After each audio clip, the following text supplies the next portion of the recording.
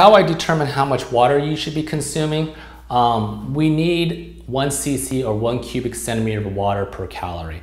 So when I create meal plans, this also tells me my client minimum and maximum of how much water they should be drinking. So there's 30 cc's in 1 ounce. So if you take your total caloric intake and divide it by 30, that tells you how many ounces your body will need. So if you're, for example, on a 3,000 calorie meal plan, divided by 30, you'll get 100 ounces. A gallon of water, like those, milk cartons, is about 128 ounces. So a gallon would be kind of like your marker. And here's a fun fact about water. You don't have to do this to the extent.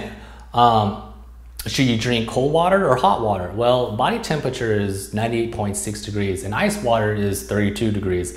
So if you drink ice water, your body has to heat it up to 98.6 degrees. For every gallon of water, of ice water that you drink, you burn about 150 calories. So for someone doing all this cardio and is looking to lose more weight, drinking ice water will actually help you burn more calories. Again, this whole idea is to get your body to work, just like eating real food for your meals instead of shakes, like the example I just gave. So when I used to do meal plans for people who competed, when it gets closer to their show, I would take their shakes out of their meal plan because shakes are already pre-digested, so they don't really have to do anything or work harder.